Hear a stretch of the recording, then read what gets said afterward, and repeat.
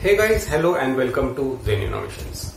Guys, using flash drives or pen drives is very common these days, and I'm pretty sure you have a stash of them lying around somewhere like I do.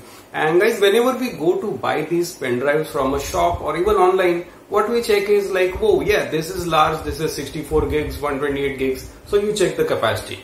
After that, you see that, oh, this is cheaper. So you check the price. But one critical mistake that a lot of buyers do when buying these flash drives is not checking the port specification.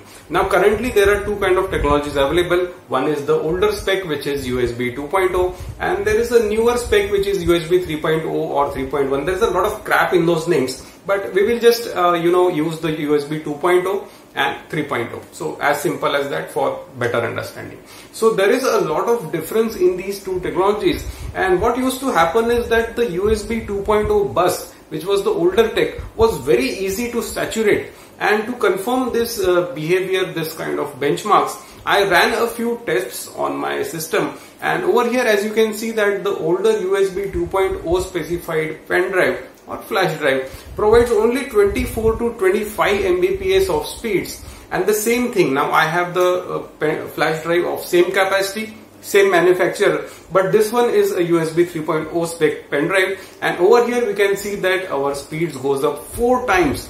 So the read speed over here is 100 Mbps or beyond. So that is this this huge difference which is there in USB 2.0 and USB 3.0 spec.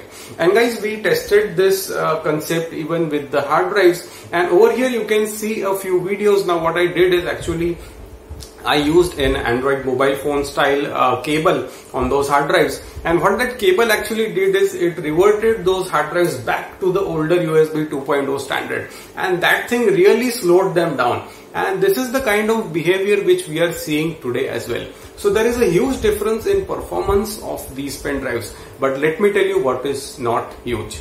So the thing which is very close in them is the price gap.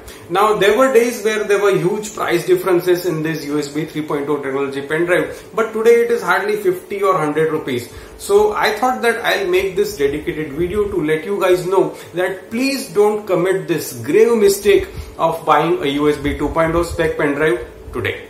So that is it for this video, guys. Share this video with your friends so that your friends won't be making this kind of mistakes.